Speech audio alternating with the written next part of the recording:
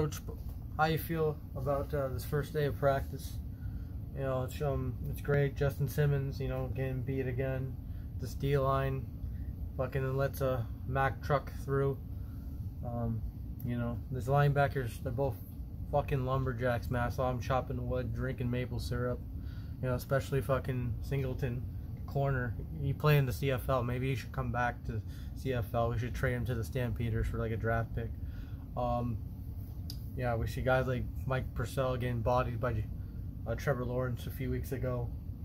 I thought he was really ass. He stinks, and they need to cut him. I don't care if he's from here. He can find a house. It's right there. You know, we cut him. He stays here. You know, last year we cut him just to just to move space or whatever. Russell Wilson, I saw him eating like 5 danger witches in the parking lot. All 5 of his parking spots with his own jersey. There's everywhere, man. Like, you know, it's a mess. This practice was a mess today. Draymond Jones, I thought it was Casper out there. I couldn't see him. I couldn't find him, man. The receivers weren't getting open. Russ was holding on to the ball. I had a watch. It said fucking 30 seconds. I'm like, Russ, throw the ball. You know, it was a mess, man. Special teams in Montel Washington, you know, every time, you know, he had like a no returnable catch. You know, he ran out of the end zone and got tackled at the 15 instead of taking a knee in the end zone to get 25 instead of 15. Yeah, everything was sloppy.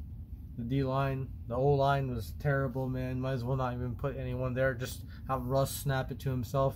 Basically have the same amount of time. You know, everyone there except Quinn. You know, we saw fucking Cameron Fleming golfing on the street. You know, instead of playing right tackle. They need to cut him. We need to cut him, I meant. Yeah, but everything else is world class. We're a world class organization. First class, historic franchise.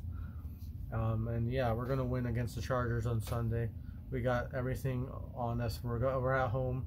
You know, the stands are gonna be really full. Except don't look at the top stands, man. They're gonna be a little empty. We gotta fade it out like WWE style. But we're world class. We're gonna get this done, and we're gonna beat the Chargers this Sunday. That's it. Peace.